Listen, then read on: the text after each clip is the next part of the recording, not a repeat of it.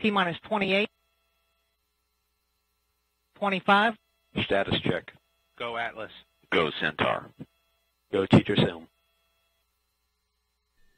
All systems are go. T-minus 15 seconds and counting. 9, 8, 7, 6, 5, 4, 3, 2, 1. And we have liftoff of TDRS-M on the Atlas V rocket from Space Launch Complex 41. TDRS-M, securing space-to-ground communication for NASA's low Earth orbit operations, including the International Space Station. Engine yaw maneuver is steered to its planned path, an inclination of 26.2 degrees.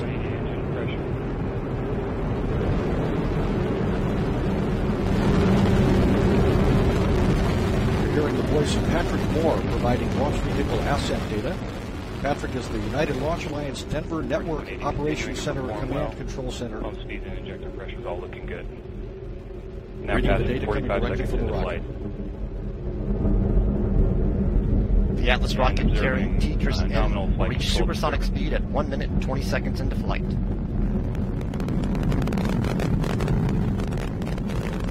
Now passing 1 minute into flight. Vehicle is now 3 miles in altitude and traveling at 1,100 miles per hour. Standing by for max Q. Now passing 1 minute 15 seconds into flight. 32 seconds into flight. Mach 1, Atlas V is now supersonic.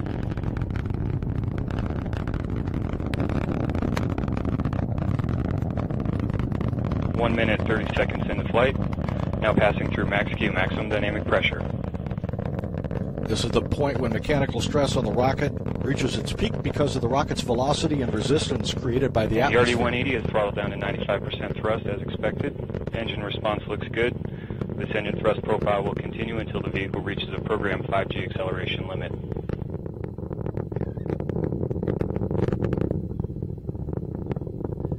About 2 minutes into the flight And of now Atlas. passing 2 minutes into flight, approximately 2 minutes remaining in the first stage of flight. Vehicle trajectory traveling right down the middle of the range track, looking good. RD-180 engine operating parameters also looking good. Booster engine cutoff slated for 4 minutes 2 seconds after launch. The Atlas V rocket now weighs just 1/2 of what it did at launch, burning propellant at a rate of almost 2,600 pounds per second. And vehicle has gone to closed loop guidance. Now passing 2 minutes 30 seconds into flight.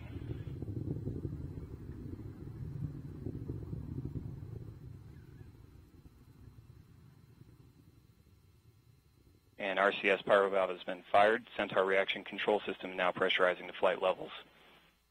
Atlas V is now 30 miles in altitude, 43 miles downrange distance, traveling at 4,700 miles per hour.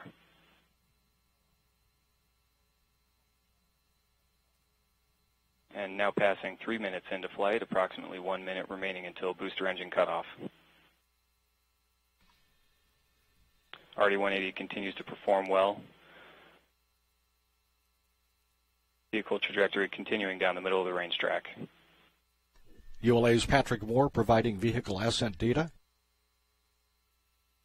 3 minutes 20 seconds into flight.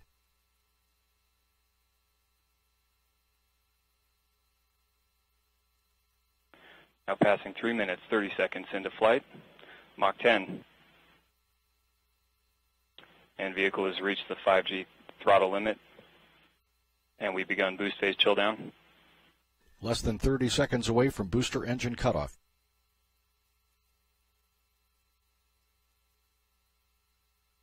Three minutes 50 seconds into flight, standing by for BECO momentarily.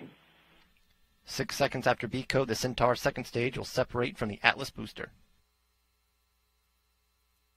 And we have BECO, booster engine cutoff, standing by for stage SEP. 10 seconds after And we separation. have good indication of stage separation. The Centaur single RLC engine ignites for the first time. We have ignition and full thrust on the RL-10. The RL-10 produces 22,900 pounds of thrust and burns for just under 8 minutes. And we have good indication of fairing separation. This is the first of 2 planned burns for today's mission. This first burn should last approximately 13 minutes and 40 seconds. The payload fairing protecting TDRS-M during its flight through the atmosphere And has been RL-10 jettisoned. engine operating parameters all looking good. Vehicle trajectory continuing down the middle of the range track. The Centaur is now 107 miles in altitude, 350 miles downrange distance, traveling at 11,160 miles per hour.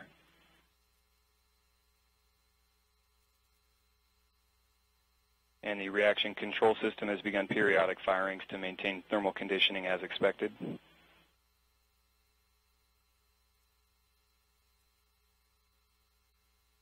The Centaur propellant utilization system has gone to closed-loop control.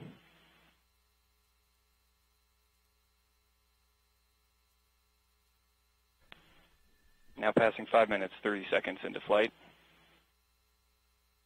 Initial look at booster performance shows a near nominal performance.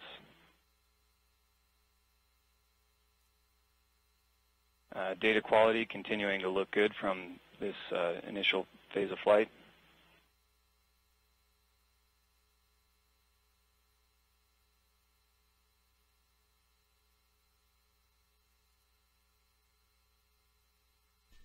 Now passing 6 minutes into flight. The Centaur is now 145 miles in altitude, 560 miles downrange distance, traveling at 11,500 miles per hour.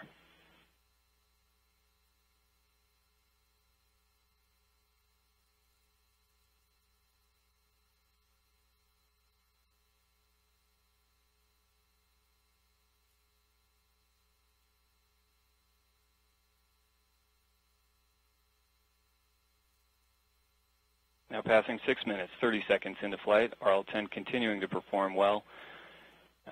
Chamber pressures and pump pressures all looking good.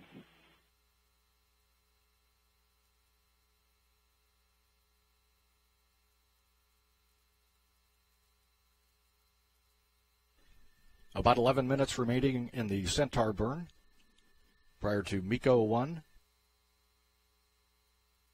And vehicle body rates all remaining very stable for this first Centaur burn. And the periodic RCS firings for thermal conditioning have warmed up the RCS lines to near bottle temperatures.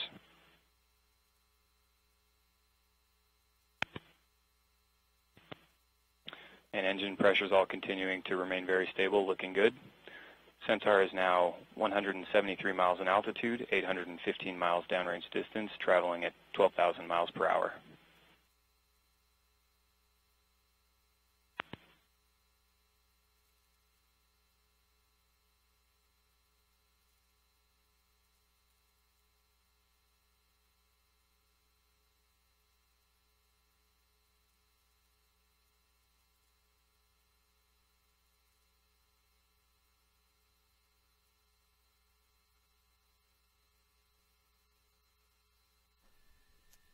Eight minutes into the flight of TDRS-M. Centaur upper stage continuing with its burn.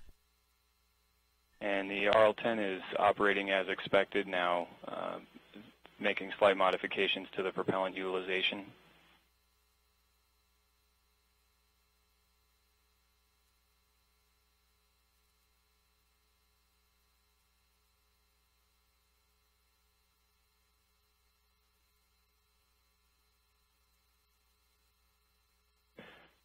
Now passing 8 minutes, 30 seconds into flight, RL-10 continuing to perform very well. Vehicle trajectory continuing down the middle of the range track.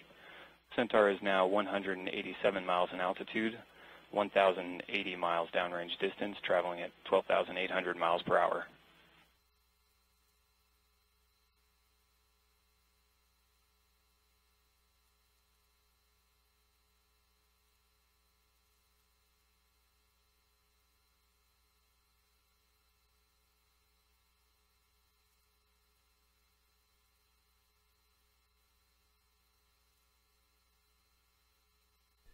Computer graphics showing the TDRS-M spacecraft atop the Centaur upper stage. Everything continues to go well. 9 minutes, 22 seconds into flight. Here inside the Atlas Spaceflight Operations Center, the Mission Director Center, mission managers watching the progress of the liftoff today. And RL-10 continuing to perform well. Centaur PU requesting a near nominal mixture ratio. This is the Launch Control Center inside the Spaceflight Operations Center. The team of launch engineers that successfully saw to the liftoff of Atlas and Centaur. Now passing 10 minutes into flight. Centaur is now 190 miles in altitude, 1,360 miles downrange distance, traveling at 13,700 miles per hour. And vehicle trajectory continuing down the middle of the range track.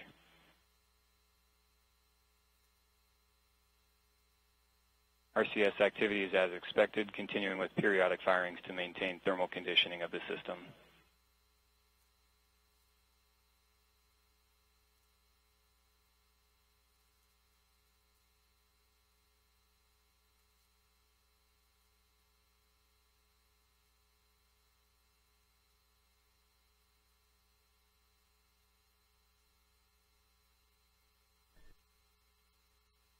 Just about 7 minutes remaining in the Centaur first burn today, taking the TDRS spacecraft to its initial point in space.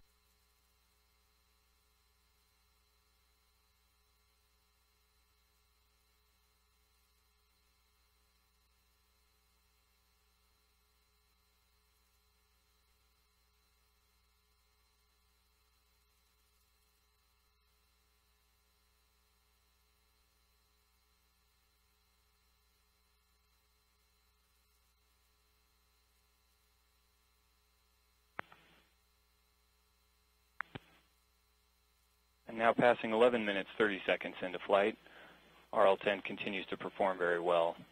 Chamber pressures remaining stable, looking good within expected ranges. Propellant utilization system continuing to request a near nominal mixture ratio, and RCS firings continuing periodically as planned to maintain thermal conditioning. And the Centaur is now 178 miles in altitude, 1,790 miles downrange distance, traveling at 15,200 miles per hour.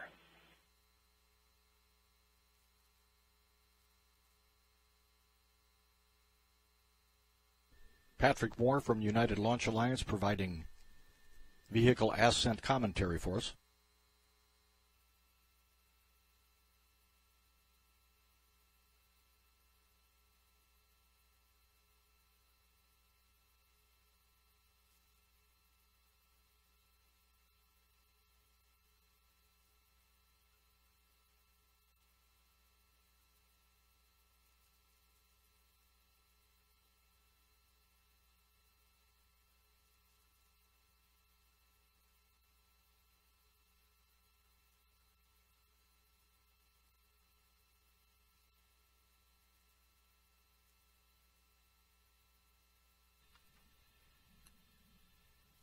And we are just about 5 minutes away from second stage now passing Centaur 13 engine. minutes into flight, approximately 5 minutes remaining in this first Centaur burn.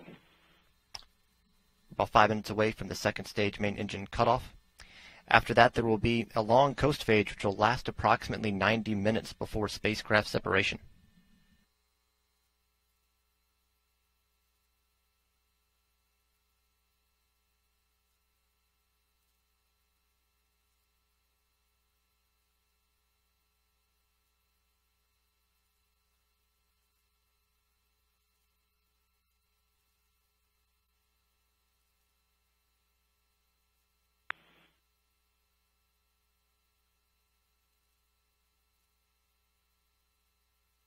Now passing 13 minutes, 50 seconds into flight. Centaur is now 153 miles in altitude, 2,290 miles downrange distance, traveling at 17,000 miles per hour.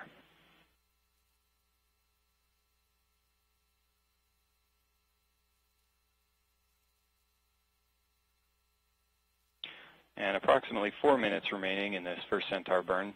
RL-10 continues to perform very well. Engine pressures all remaining stable. Centaur propellant utilization system continuing to actively control. and RCS periodic firings continuing on as planned.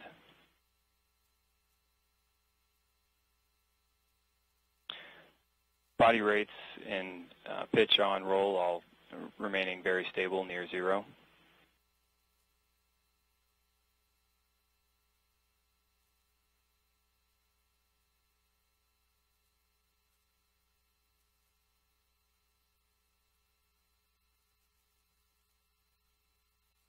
Just about 3 minutes remaining in this Centaur burn. Now passing 15 minutes into flight, approximately 3 minutes remaining to a nominal MECO.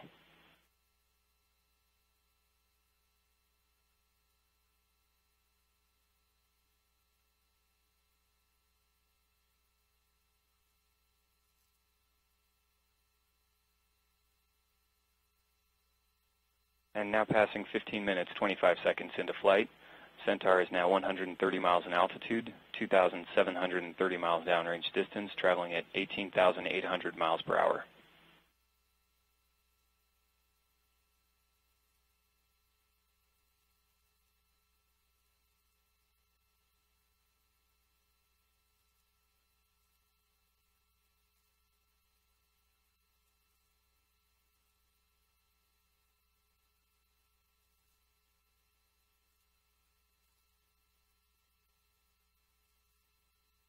And now passing 16 minutes into flight, approximately 2 minutes remaining to a nominal MECO.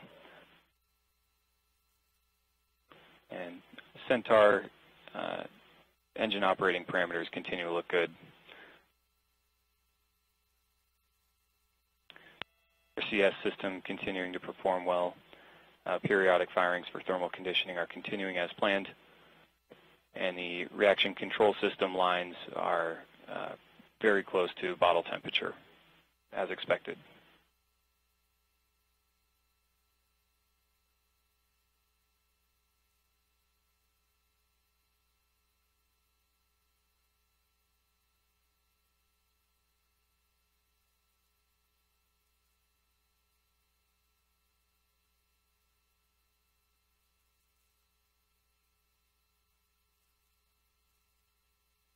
Just about 1 minute left in this burn of the Centaur engine. Now passing 17 minutes into flight.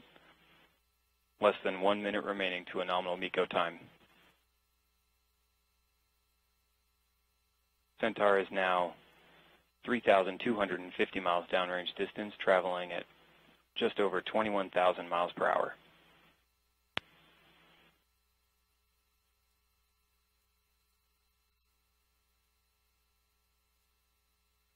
And launch vehicle is now orbital. Now passing 17 minutes, 30 seconds into flight. Standing by for MECO 1 momentarily.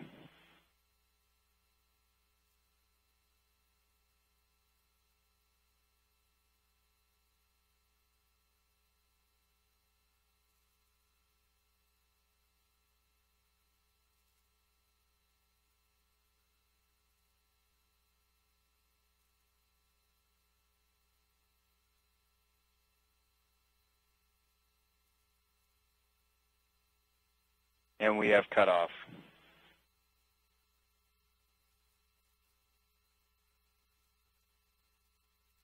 And we have engaged the 4S settling on the thrusters. Body rates remaining stable after shutdown.